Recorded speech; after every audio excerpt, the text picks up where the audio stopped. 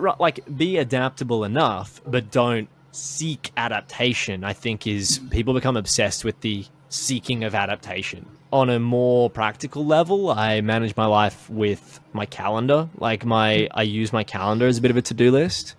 I manage one step at a time. If you get a bit more esoteric, it's one step at a time, or it's like a philosophical answer. I manage with difficulty until I actually started a website for it. That's when we really started to get some traction. Well, welcome me back, James Henderson, to the Polymath PolyCast show. This is like the round 2 PolyCast, so a quicker, more rapid-fire paced show. Thanks for coming back on. Oh, you're most welcome, Dustin. Great to be back on the program. Yeah, it's one of those things where from the beginning, I knew I was going to have guests come back on. This round 2 kind of more just like rapid fire, but in very much polymathic fashion. All the round 2 episodes I've done have not been rapid fire. So I might need to change the branding to that a little bit there. Hello and welcome to the Polymath PolyCast.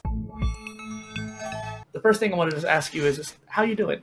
Very well, thanks, mate. Nice to reconnect with you. It's been a little while. We had a chat briefly, and before that, it was the episode on the show, and that was a couple of years back, 2, even 3 years back now. So, yeah, a little while ago. Lots happened. Before we popped on the record, we were having a chat about the microphone. We were talking about our microphones and how things have evolved over time. But this is a very old one of mine that's I just use for some online interviews now. What you can't see behind me, like in this webcam shot, is a whole box of equipment that I've got. So, yeah, this is a nice old mic that I like to come back to. It's the second most popular mic in the world still. So, for podcasts. So, yeah, really glad to still be using it. But that's how I'm doing. Talking about microphones. Well, it's one of those things too where I feel like the Blue Yeti is just the old classic, you know what I mean? You could always, all reliable, as they say. I think people get a bit too obsessed with the technical nature of a lot of things, and we might have even spoken about this before, either in the previous episode or over another conversation, but I think people get a bit too fixated on the technical nature of anything is in any industry, but right now we're talking about equipment, and I think a lot of people get caught up in the equipment they use. If there are any other podcasters out there listening, this is something that's not overly important, to be honest. You don't need the latest version of whatever microphone or camera or whatever, these sorts of things. So yeah, it's something that I often come back to and recognize that people get fixated on these things. So hopefully we do digress. Hopefully we don't stick talking about microphones all day every day or advising people the whole interview. Yeah. Well, I mean, if we spent the whole time talking about technology, I probably wouldn't mind it either. This show is basically following what your interests are, and if we're both interested in microphones, like, might as well. But you made a good point too. A lot of new creators, especially, they focus too much on the tech, and there is a big difference between like a $30 mic and a $100 mic, and it would be worthwhile to buy, I think, a nice $100 mic if you can afford it or save up for it. The camera doesn't really matter that much. You could have a 720p 100%. camera and be okay, but your audio is where it's at. Oh yeah, especially for a podcast. I just feel like it limits out relatively quickly. Like you $100-$200 and you're good. You don't need to spend $1,000 on a microphone. That's just way too much. But yeah, we've been doing a lot more video stuff. For anyone out there who's heard the previous episode or coming in on this episode, Hospopreneurs has come a hell of a long way since we had a chat last time. I'm thinking about microphones and equipment because I'm advising podcasters on what to use. That's something that's evolved in the last few years a lot more. So yeah, these must be the things that are on my mind. Front and center. Since the last time you came on, you've moved around, you've worked some interesting jobs, and even expanded your Hospopreneurs podcast and brand. What have you been doing since the last time we talked? Granted, it has been 3 years, so I guess try to condense it, but if not, I understand. I'm trying to take us back to where we were 3 years ago, 2020. I was working in, I took a job in banking. I was working for, I won't say the bank, but it is a very large Australian bank. And to be honest with you, it was not fun. I did not enjoy banking. I was a bit too. We talked about this, you and I, before recording this podcast. As someone who does think outside the box, I was too constrained, stuck at the desk, and watch. We have to watch the clock. Like if we didn't take our break within the minute, even the second, we were tracked to the second. We would get in trouble. So yeah, it was ATS was the acronym, adherence to schedule. But I don't work there anymore. I left, took an amazing job as a beverage alcohol rep for a very large alcohol distributor. In fact, the largest alcohol distributor in the world, called Diageo. Some listeners might be familiar with Diageo. They own Smirnoff, Kettle One, Tanqueray, Gordon's, Johnny Walker, among Bailey's, among many other brands. They just bought Casamigos. Casamigos has been doing really well in the US. Don Julio. Anyway, worked for Diageo for a couple of years. Loved that job. Rep life was pretty awesome. Get to drive around, make friends, talk to businesses, help them grow their businesses, grow their brands. And then left there that was in Brisbane, relocated back to Melbourne, where I was just before COVID hit. And now I'm back down in Melbourne. I worked for a company that they represent FMCG brands. They get them distribution in the major retailers. So in Australia, that's Coles and Woolworths. So the two largest retailers, they have the majority of the market. So essentially, if you're in one, you're doing excellently. If you're in both, then you'll be doing so much volume. You'll probably be doing so much volume that it's like you'd be doing very well. A lot of food brands sell when they're doing that. That's the kind of end game for a lot of food companies, FMCG companies, not just food. So left there and then started focusing a lot more on Hospopreneurs. That was mid-year. And I say Hospopreneurs, but I also mean H Media. That's AYCH. That came about from Hospopreneurs and starting to advise brands on their podcast strategy, production, editing. And editing's really our bread and butter. And so we look after some brands that have shows, and kind of leads us to where we are today, living in Melbourne, producing podcasts, and including my own. So we kind of have a flagship show in the network, which is my own, just purely because it's been running the longest and get some good listeners. So that's today. It's quite a journey.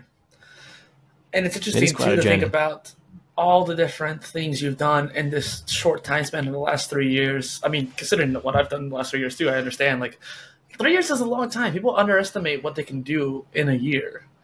And some people are overestimating a lot of times, especially polymaths. They're like, hey, I want to do so many different things, But after, a few years, it's amazing how it all starts to compound and the things you do, like all these episodes you've done. So I think you had the Hospopreneurs podcast whenever we had first talked, but it had basically just started for the most part, I think, back then, right? 3 years ago? Possibly when we first started. 2017 was when I launched the show, so May 2017. And then if I was on in 2020, then it would have been running for a couple of, 3 years, but there's a lot happened, a lot that happened in those 3 years, and then a hell of a lot more in the last three. In many ways more, but I guess some big changes happened in those first three. For example, when you start out a show, you're not going to get many listeners unless you've got an existing channel you can distribute to. And I've definitely seen that in helping brands start shows. So, if they've got an email database, if they've got a social channel, social platform that they can distribute to, they'll get some listeners that'll convert. Obviously, the more people that they have in an existing channel, the better that they're going to be at getting a percentage of those. Or not the better that they're going to be at converting, but rather the more likely they're going to have more listeners because they've got an existing channel. So yes, when we started, we had none. So I had zero. So I was just my friends on Facebook and LinkedIn, and that was about it. And I didn't even share it on LinkedIn at that point until I actually started a website for it. That's when we really started to get some traction. So I definitely found once I shared on LinkedIn, once I started a website, once I started really formalizing what the show was about, that's when we really started getting some great guests and great listeners on the show in and around what we're doing. So that's awesome. The big changes were really that instead of going out fishing, like going out looking for guests, we had inbound guests, like they're just coming in, PR companies, brands pitching us guests. So I just get daily pitches now. It's a different story, like multiple emails a day for stories that they want covered. And so we just have to pick and choose. And it's been finding a way to cover as much as we can that we want to cover, that's still on brand, that we can afford. But also learning to say no, too. That's essentially the story of it now. Say that again. Sorry, Dustin. Oh, no, that delay is weird. But also learning how to say no to some of these. Totally. Yeah, saying no is really important. I think that my timeline was a little bit messed up when I was thinking about that. But yeah, I guess because we both started our shows in 2017, but in 2020 is when I started doing all the interviews, obviously for pretty obvious reasons, like everyone was stuck at home. But it is amazing how, like, the first 3 years, you start to get the experience. I had some content presence before that, but like you, I was basically starting from scratch too, for the most part. And I just started a new series myself where I interview content creators specifically, not so much polymaths, but just creators. And it's interesting how I'm probably just going to keep it on the same channel. A lot of creators think about putting it on separate channels, stuff like that, but it's still underneath that brand. And I think it's going to help too with the whole progression of how quick it grows, because it's already going to be on a channel that exists. So yeah, I think it's a good point that you made. Going back to that alcohol distributor company, what have you learned about national supply chains or international supply chains? And well, I've learned the most through the podcast, really. And I started, and when I say the podcast, Hospopreneurs again. So the show, I started with the perspective that, so my background is in economics, my formal education's in economics. And so I'm always thinking about systems. I'm always thinking about how things link up and, you know, how this connects with this and how does the ecosystem work. And so for me, starting Hospopreneurs was an opportunity to explore food and beverages to really understand the whole supply chain.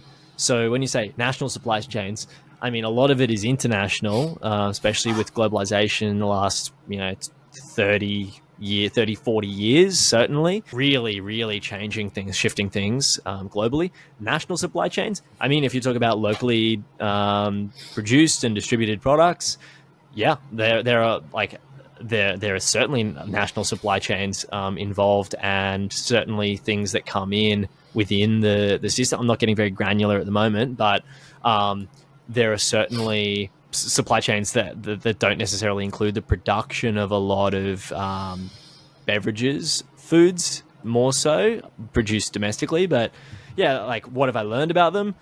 An incredible amount. What would you like to know more specifically about national supply chains or national, international? International. However you'd like to frame the question.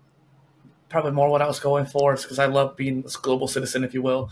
But I think the first time we talked, we spent a lot of time talking about economics due to your background a little bit. And so that might help a little bit in the case of where that's evolved, especially since you've learned so much more about it. Yeah, international economics of supply chains, and how, since the Suez Canal kind of issue happened and all these other big issues, what are your thoughts on this big changes that are happening? Well, I think that there are some.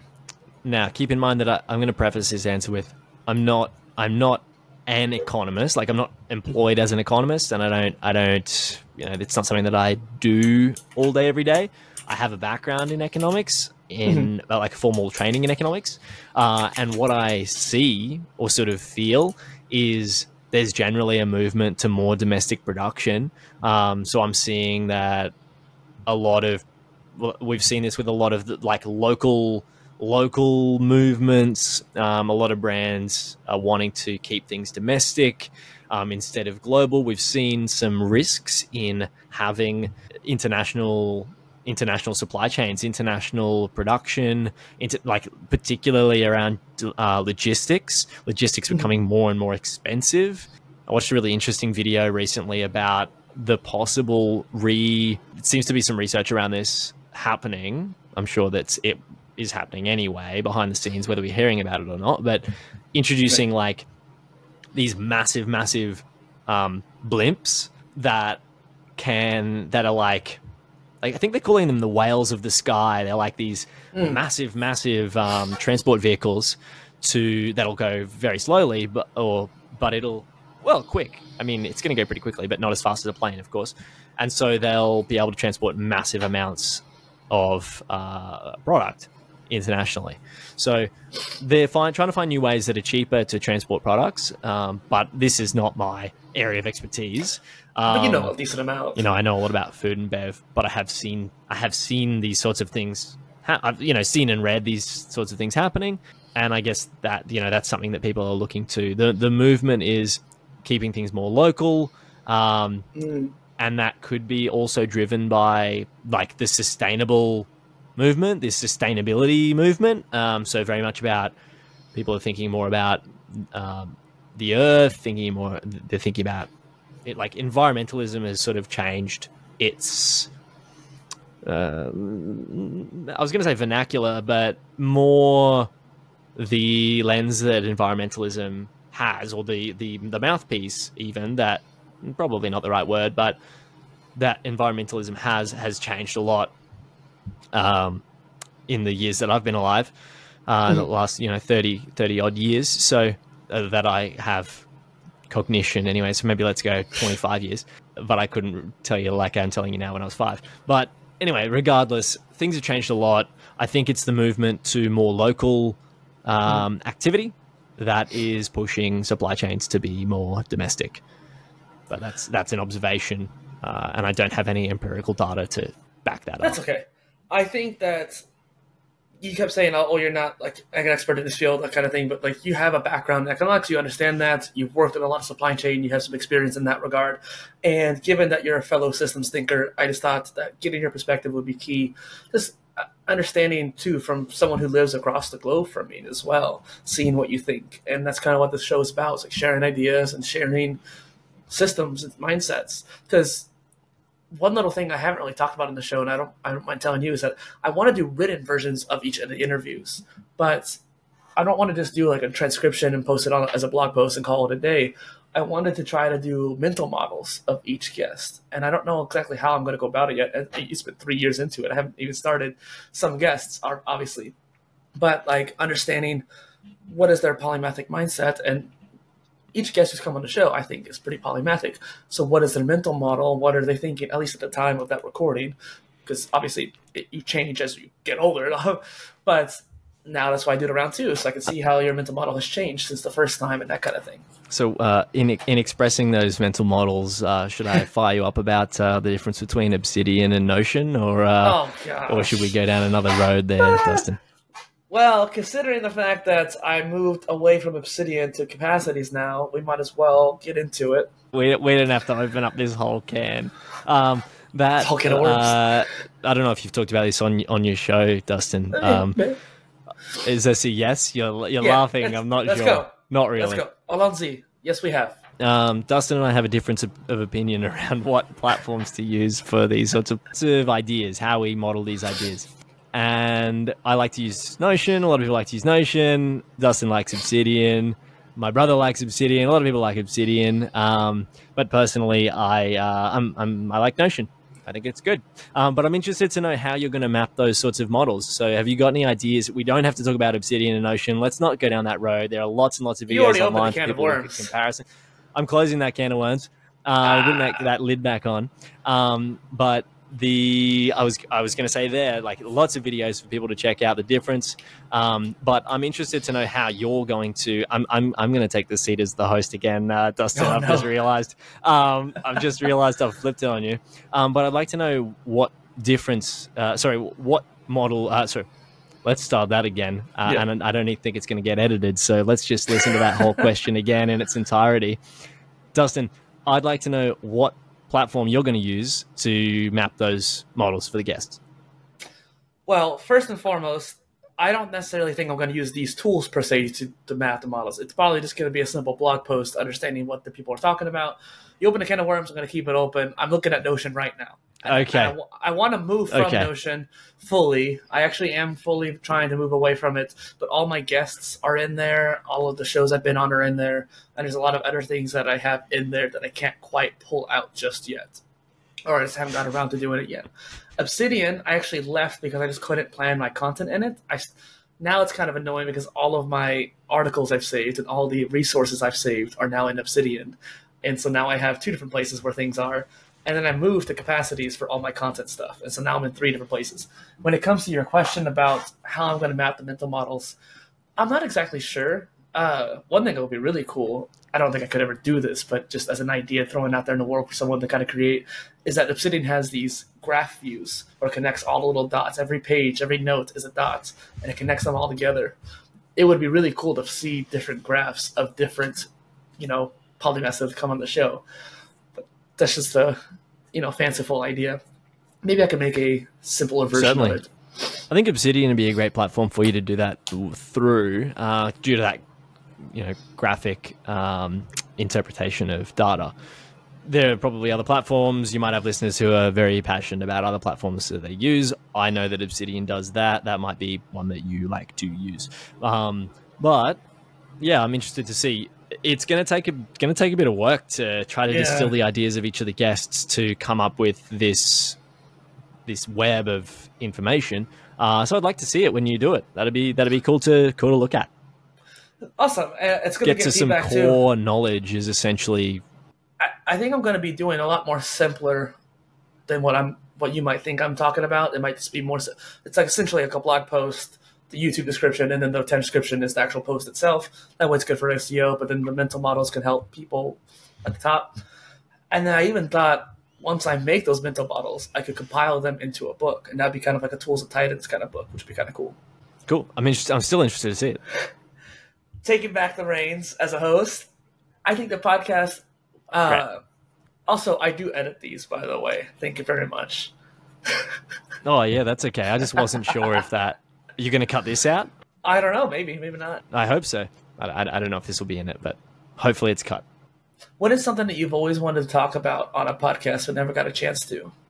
Now, like right now, that I've wanted to. There's nothing specifically that comes to mind. I started Hospopreneurs because I wanted to talk about those things. I wanted to talk about the things that Hospopreneurs is about. So that's finance, business, marketing. It's about the ideas of successful people in and around food and beverages. We talk about food and beverage innovation. So that's what Hospopreneurs is about. That's what I always wanted to talk about. When I say always, I mean, not always, not since I was born, but it's something that I wanted to talk about for a long time, especially, and we probably talked about this in the interview, the previous interview, but I had a tech business that ended up failing, and so that's how Hospopreneurs was born. That's the story of that. Like I wanted to talk about those things, started a show about those things. Now that I'm in providing this long-winded answer about not having something come to mind, I've had something come to mind, but I have started something for it. So in 2019, I don't think I mentioned this on the show last time, but in 2019, I had this idea for a show that was talking about death. So talking to people who work intimately alongside death. And I just think that would be an interesting show. I know that there are some out there that do. There aren't. From what I've found, not too many. There aren't too many shows about it. I think it's a very challenging topic in the West for people to accept, unless they subscribe to deeper philosophical ideas and are comfortable playing with them. So I think that would be a really interesting show. I've actually launched a trailer for it. It's called Grim, and so that's available. Yeah, the Grim podcast. I think I've called it. But there's a couple of ideas that I have for other shows that I think would be really interesting. I'm gonna do that one for sure. And we've done episode 1. I interviewed a mortician, so she was really interesting, and had interviewed a mortician. She was super interesting, and we're going to see how that takes on. I just thought I'd do that for 6 months and play around and see what happened there. But my main focus is on Hospopreneurs and on producing shows for other people. So I guess talking about death is a really interesting topic that I think would be valuable for people to sit and think about. as a topic of a show, totally agree. I think it's something that's really unique, and I encourage you to pursue it because you can create something that's just not as out there, really. And when it comes to being a more polymathic person, too, we generally have these new ideas we want to explore. One thing I wanted to touch on as well is that I do understand that you wanted to talk about this, like hospitality for so long, right? I can't say I wanted to talk about polymathy when I was a kid, obviously. I didn't know what a polymath was. I didn't even know that really until I was a teenager. But when I was in middle school, I knew who Da Vinci was, and I knew that he was polymathic. I knew that he was multidisciplinary, and I loved that. And so even from a young age in that regard, I knew I was interested in this subject. And so that's why I was trying to figure out what that kind of was for you, and I'm glad that you've been pursuing that. And I also just want to highlight for the audience, too, you might have a background in economics, and you have worked with the international supply chains with the liquor company and the foods, but then also, too, of course, with a lot of other companies. You created your own business. On the first episode, we talked about how you randomly created this party, big party. We can touch on that, too, if you want to give people a reminder. But all these different things have culminated to who you are as a person.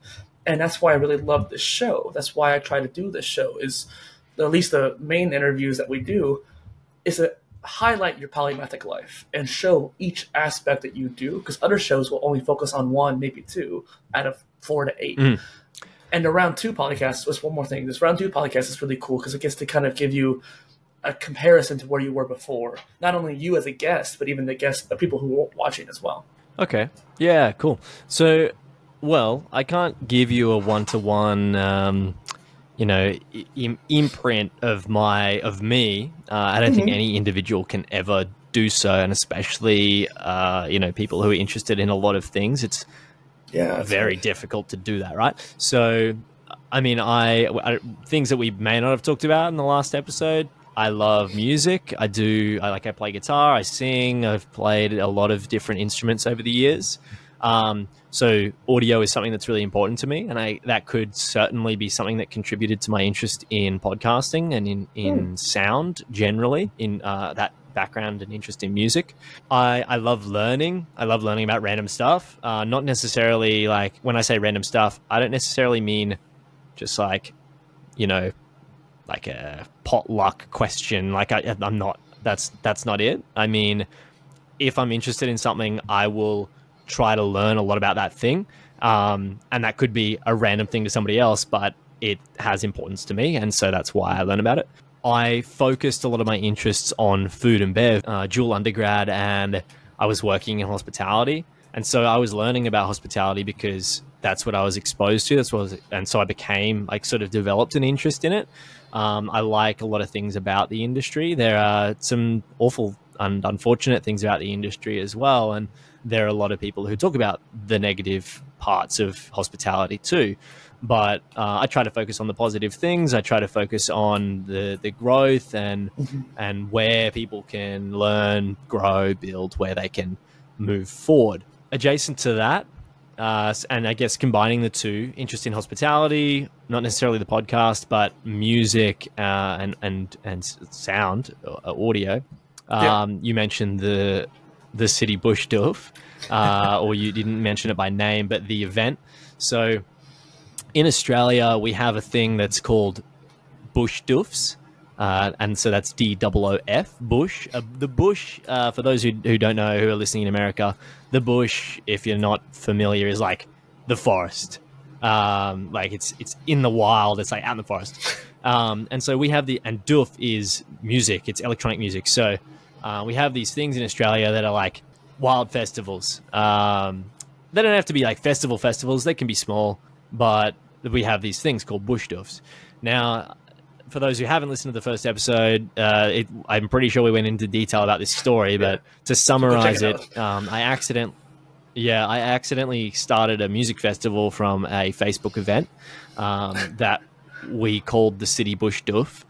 And it's essentially, the idea was that it was a bush doof held in the city. A lot of bush doofs, we had to balance this really interesting sort of blend of bush doofs typically being like illegal events, and this was not an illegal event. It was very much above board. We hosted it at a live music venue. We had a second venue for the after party. It was sort of, if you imagine this Forest Festival theme, the vibe of this theme, a vibe of this event. We tried to hold that in a commercial way, in a an urban environment, so and cool. So that's what it was about, having the city bush doof. Yeah, I just love that. I had to combine some of those interests anyway. Exactly, you combine interests. I just had to bring it back too, because this is one of those things where I was just like, that sounds so much fun. It was a lot of fun. Yeah, it was a lot of fun. I didn't want to be associated with anything illegal. It's not my vibe. I'm not about that. I wanted it to be all above board. I wanted it to be all good. I wanted it to be fine. But I've never done one since, and that was 6 years ago. And every year I think, man, I should do another one. And I've moved back to Melbourne. Melbourne has more of an electronic and like an underground electronic music scene. And so I've been thinking of doing something here now that I'm back. I haven't, and I kind of tease it all the time, but it hasn't come back. But I really want it to. I want it to be a thing again. So yeah, I think it will come back one day. What if I just named the episode title "The Return of the City Bush Doof"? And that way, like, it'll go viral. Yeah, and you people can will be call like, what you like. I don't. Not necessarily. Yeah, I think we got lucky with a viral event on Facebook, but I would love to have that sort of interest. Yeah, I think you'd have to listen back to that episode to get the numbers more accurately, because it was a few years ago. It was 3 years before that interview, so it was a while back now.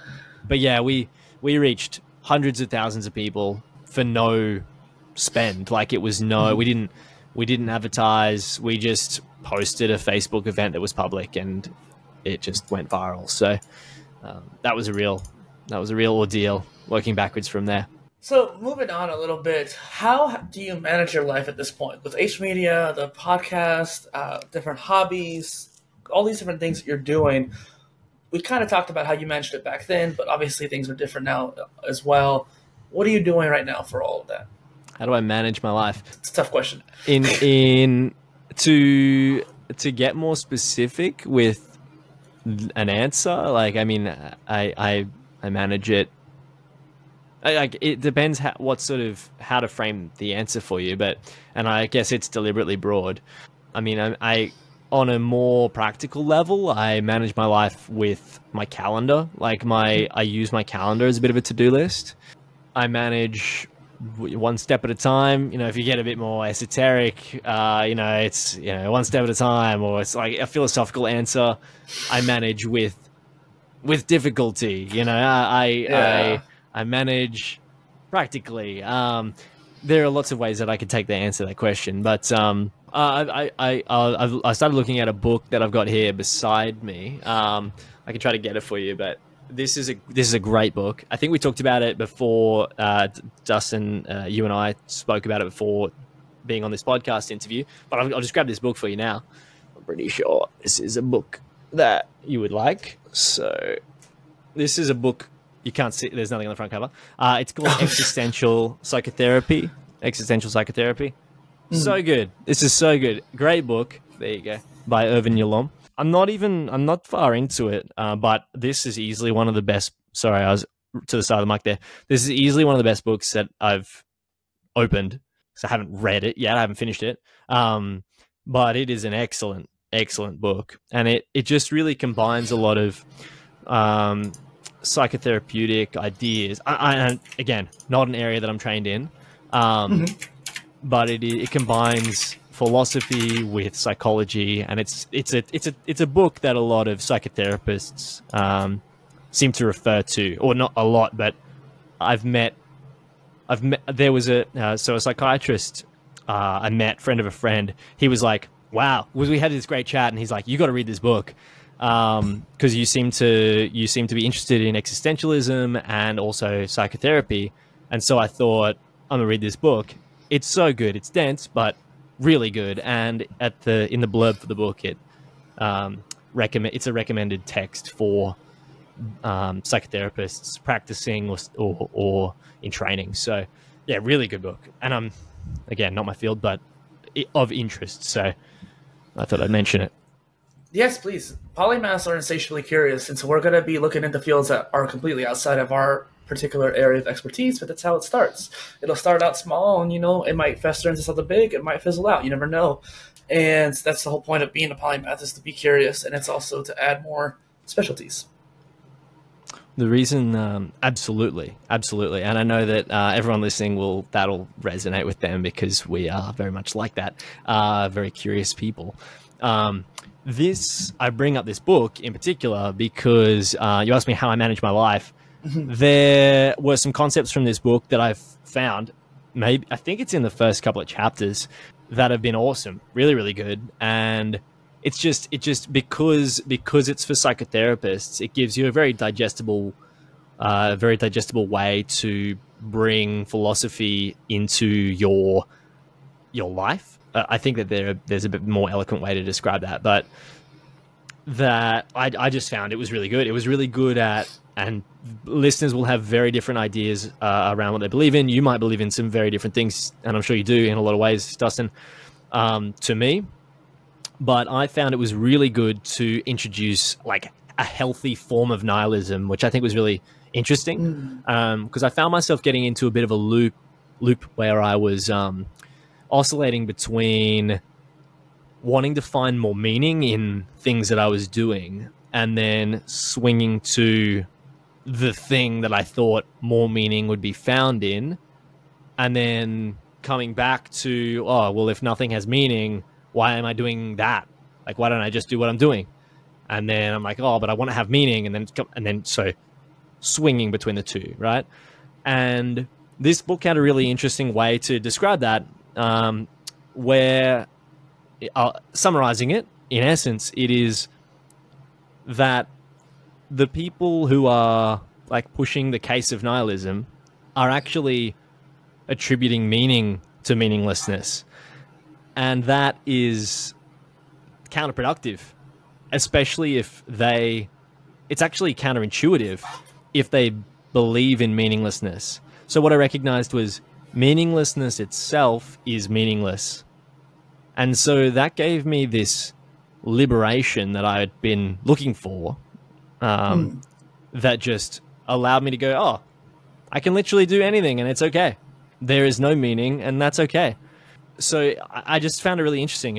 I found it was a healthier way to look at nihilism. I just thought it was really cool. So I'd touched on these concepts before in my own thoughts and with other people, but I just found it was good to revisit a bit more recently. It gave me another recalibration or reacquaintance with those ideas. I just realigned with that. I can see you're grabbing a book as well, Dustin. I'm looking forward to this. Well, there's a few things I wanted to touch on. First off, I do consider myself quite a bit of nihilist, and I also knew that you were going to be able to give a good answer.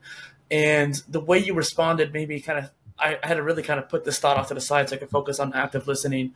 But the idea of how much effort goes into the question versus how much effort goes into the answer. So by me giving you a broad question, it makes you as the guest have to think more and expend more mental energy to come up with a cool answer. I knew that for you, and for example, I think the way our dynamic is, it was going to be fine. I think I usually am a little bit more specific with some guests because I just figured that's going to help them get to the best answer. But I do love how you were able to bring it to first off a philosophical angle. And I definitely like talking about philosophy on here. And I need to actually relearn a lot of philosophy because I haven't done it. I haven't learned a lot of it since I was 10 years ago, basically, in high school. The book I picked up is something I still haven't finished reading fully myself, but I got most of the way through it. I started rereading it. And the thing is, that's one thing you should do as a reader. Reading it the first time is almost like an overview. Even if you read the whole thing, you're only going to get like a surface level kind of understanding of it. And the more complex the book, the very little that's going to be an understanding of it. So you should always revisit. And I think this is one of those books too, The Tao of Physics by Fritjof Capra, who it talks about the balance between science and philosophy. And I think that's a really interesting angle. So quantum physics and Buddhism, for example. Interesting. Yeah, I'm not familiar with that book. I'll have to look it up. Certainly I've heard people talk about, like you just described there, talking about skimming a book and then reading the book. I like to just flick through the book to understand what is this going to tell me, and that's not like an hour, that's like 5 minutes less, just to skim the book to go, what are these chapters, what's the story that these chapters are going to tell me. That's not in a novel, that is in a non-fiction book that I am trying to absorb information from, and I take notes on every book that I read. So I will read it, and while I'm reading it, it is a detailed read. That's not to say that my way is good. That's just the way that I do it. And there are probably more effective ways to do it too. And again, people can get obsessed with the technical nature of these things, like the most efficient way to do this thing or the most effective way to do this thing. I mean, okay, what way works for you? Your way might not be the most efficient or effective way to do something, but if it works for you, that's your way. And that might upset some people who like to optimize. But there's a concept from the 1950s from I think he was a behavioral scientist. I don't know if he was considered an economist, and I think it was the 1950s. I have 1956 in my mind, but I don't actually know if it is 1956. There's a concept by a gentleman named Herbert Simon, and the concept is satisficing. It's a very strange word, satisficing. You might be familiar with it. It's become more popular since, particularly since like Richard Thaler's rise. He won the Nobel Prize in economics. Before him, this isn't chronological at all here, but and I don't know the years exactly, but we were given some textbooks to read, or at least recommended texts in my economics degree, and Richard Thaler was one who was awesome. He wrote Misbehaving. But before him, like Kahneman and Tversky wrote, did some great work. I think it was in the 80s. But if you go back to Herbert Simon, so they talk about these sorts of concepts that are essentially behavioral economics. This concept of satisficing, which is contrary to the idea that we need to optimize everything. And it's really that you set these benchmarks. I'm going to butcher this, but I'll try to explain it. You set a benchmark for the metric that you want to meet before you make the decision, and then you go, okay, once I find something that meets that, decision is over, decision making complete. I'm not finding something, I'm not looking after that. It's just a good tool so that you're not wasting time in your decision making, because we do have this choice overload, this overwhelm of options available to us to make decisions, whether that's in tools or whether that's in products, or whether that's in, and you could use them interchangeably, but there's so much available to us that you need to find another way, or we need to find another way, not you specifically, but one needs to find another way to make these decisions so that they're offended there, Dustin. We need to find another way to make these decisions to make them more time efficient. Otherwise we could just get caught up making one decision our entire lives. Right. Because there's so much available. So yeah, satisficing is the concept. I encourage people to look up that by Herbert Simon. And like modern day people use different terms to describe the same thing. And like there are analogies for it. There are phrases. There are quotes. There are all sorts of things. The concept is to keep it simple, to keep it simple, stupid is another phrase, a quote, or statement that people make. But it's this concept of getting overwhelmed by choice. One that I used to follow was Ready, Fire, Aim, a guy that I met a long time ago, which is it's the same thing. It's just it's a similar thing. It's not exactly the same, but that's what I would follow around perfectionism, that you don't necessarily need to be perfect. And we've veered into a conversation about perfectionism, not necessarily about satisficing, but these concepts are all interlinked, like optimizing and satisficing versus satisficing, and perfectionism. And they're linked, but not exactly the same. You could find some specific circumstances where they're different, but yeah, satisficing is what I wanted to bring up. It's kind of like the similarity between serendipity and synchronicity. They're not the same, but they have some similar boundaries. I was interested too in this idea. I think a lot of polymaths, they have this, first off, decision fatigue. That's always a big deal. And choosing what you want to learn and choosing which path to go forward or multiple paths to go forward. I do believe that people often have multiple ahead or one. It's like just depending on where you are at life. And this goes into the hourglass analogy too, which is a whole other rabbit hole. But it's interesting to think about satisficing and realizing that if something's already working, right, letting yourself do it. I have one little tangent, then I'll let you answer. Sorry there, but the idea of Notion, for example, we were talking about our tools earlier, and the idea of like satisficing. If I had just stuck with Notion, for example, instead of moving to Obsidian and then eventually Capacities, it wasn't shiny object syndrome like some people might see it as. It was more of I was trying to optimize it more or finish and accomplish a certain goal by moving to a different tool. But it is interesting to think about Notion got the job done. And you mentioned how you work with the calendar. I love the calendar view in Notion. I lived through that. And had I just stayed there, it would have been simpler. Yeah, it gets the job done. What works for you is the question. Like, yeah, that's key. Find what works for you, stick to that. Like it's a simpler way to look at it. And I hope that and I say that, I mean, there are caveats in that because you don't want to become fixated on a thing and, become distressed or anxious when your thing changes. You don't want that. But like be adaptable enough, but don't seek adaptation. I think people become obsessed with the seeking of adaptation. I think that makes sense. What's your goal? Like what is your, think about what the goal is. Like if you're constantly, it's a bit of a hamster wheel. You get stuck in this running and running and running and running. You're like, oh, the new tool, so I can do that thing better, so I can be more effective. What are you being effective at doing? Like, what is the doing that you're doing? So, and I think that's an important question for people to ask themselves.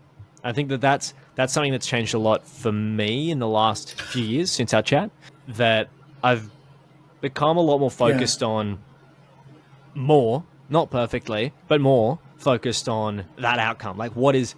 And I say that cautiously because people are like, don't get fixated on the outcome. It's not about the outcome. It's about having an outcome. If you're obsessed with just adapting, like I just mentioned, I think coming straight after what I've just said there, listeners are going to understand, like you out there listening, are going to understand what I'm saying here. But what are you achieving from the thing that you're doing? And that's the first question. What are you achieving from the thing that you're doing? Then you can look at what tools can make me more effective at doing that thing, right? And I say what tools could make me more effective to be good enough at doing that thing, I think is the important part to put at the end. So, yeah, because there might be another tool out there somewhere hidden deep on the internet that will help you to do that more effectively. But it's not just about doing it more effectively. It's about how can I keep doing this thing well enough that it is out there and it's getting done, whatever that thing is for you. And when I say well enough, that standard of well enough is going to be different in different industries. If you're working with the health and safety of people, that bar is going to be really high. But what tools do you need to make sure that bar is that high? Okay. And then there might be some other tools that will make it higher, but you have to meet this benchmark of satisfaction, of quality, so that people are safe and happy and healthy and whatever that is. But if you just, there are people out there pumping out content that doesn't need to be very high quality and they're just pumping it out, and that's okay. What tools help you to do that? If you're developing a product, like a medical product, the bar's gonna be high. If you're producing some content for a consumer brand, your bar could be high too, but the bar's not as high, is what I'm trying to say. So different products, different industries, different scenarios. Yeah. And I think that's a great place to start wrapping up here as well. I think that the lessons you shared today are going to help a lot of people. And it's really just seeing how the conversation turned out, which is how all these conversations go, it seems like. And I think the lessons you shared actually will help me personally too. Like going back to kind of serendipity, us having this conversation is perfect because I'm having some of those issues right now. And I wanted to ask, that's my call to growth is to improve a lot of those things that you're talking about and improve my processes. But what would be a call to growth for the audience to do you think? Call to growth? Mm-hmm. Sorry, I'll lean back into the mic there. Call to growth. I would encourage people to look to an inward space within themselves. I think I'm not talking about anything external for this growth. Like when you say growth, call to growth, I very much see it as an inward thing. You know, look within yourself to try to understand the alignment of your goals and objectives, yourself within all of. It's a very big question and a very big, very, very big concept. But like, I don't have a perfect answer for myself, but it is a quest of my own to be trying to realign, trying to ensure that that I'm on that path, on that trajectory towards those metaphysical, those existential objectives that I have. And I encourage other people to do the same thing, because I think that it creates a deep sense of well-being, you know, this or deep, not just a sense of well-being. I think it actually creates well-being within ourselves to find those answers. They are challenging. They are complex. It's a longer answer than I thought. They're challenging, they're complex, they're interesting, I think, when we find those answers for ourselves. And so that's my call to growth, is try to find those things. Honestly, you don't even have to tell anybody else your answers to your questions. But know your answers for yourself, I think is what's important. Alignment's a huge thing. It's really abstract. And, you know, if anyone wants to message me, I'm happy to chat with them about these things. I love it. And like you said, alignment's a huge thing. Introspection is key to that. And so once again, this is Dustin Miller, Poly Innovator, and James Henderson on the Polymath PolyCast, round 2. Thank you for joining. Innovators crave innovative products, which is exactly why the Polymath PolyCast is powered by Riverside.fm.